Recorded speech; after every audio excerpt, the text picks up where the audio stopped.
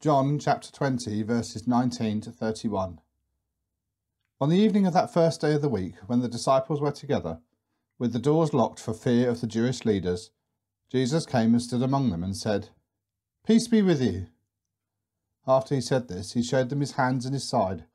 The disciples were overjoyed when they saw the Lord. Again Jesus said, "Peace be with you. As the Father has sent me, I am sending you." And with that he breathed on them and said, "Receive the Holy Spirit. If you forgive anyone's sins, their sins are forgiven. If you do not forgive them, they are not forgiven."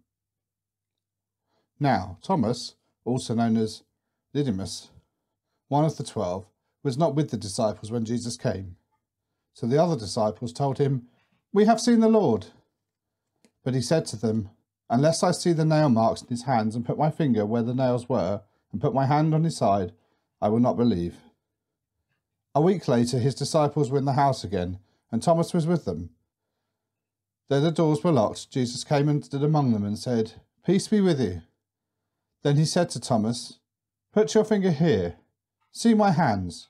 Reach out your hand and put it to my side. Stop doubting and believe." Thomas said to him, "My Lord and my God."